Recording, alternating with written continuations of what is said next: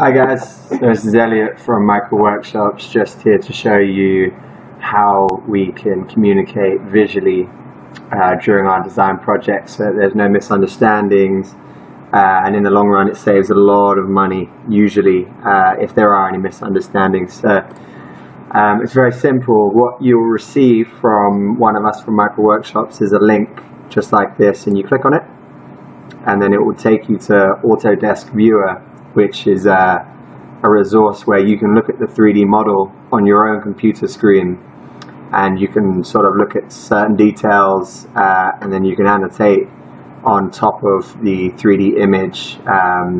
You can annotate instructions and then send them back to me, rather than just explaining it verbally on the phone or by text and an email.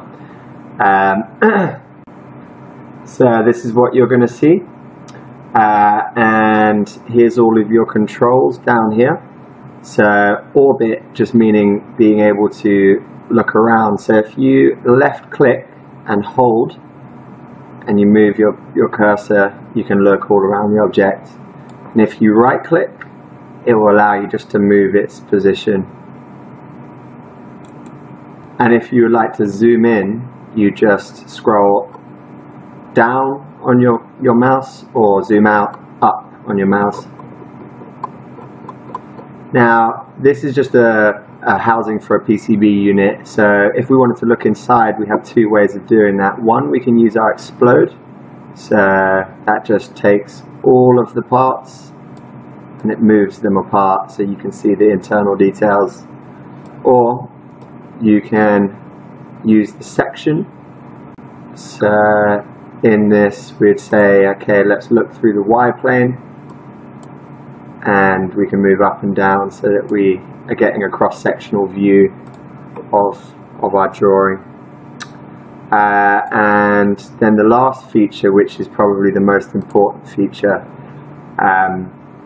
is the markup. So if you wanted to leave me some instructions saying, okay, I want this hole to be a little bit smaller, and I would like to move this display a little bit to the left, and this USB hole is too high, I would go to the markup tool, and then it's giving me all these options so that I can write text, and then I can point towards a particular feature with the arrow.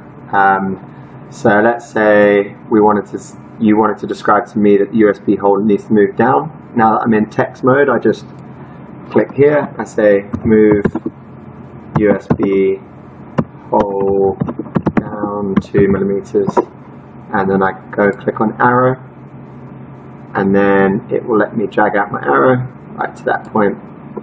And then I go to text again, click here, say I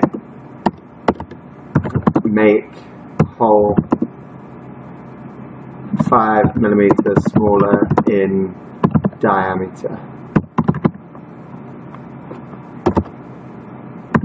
and then we go to our arrow button and we just click there and you let it go, and then again let's move display hole 5 millimeters to the left, and then back to arrow, and there you go.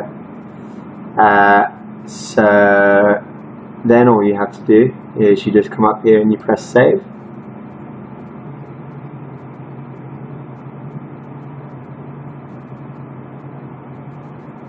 And then we can see our image here that we've made, and all you have to do is press copy, and then that copies the link, and then you go to your email and you just send us that link back, and job done.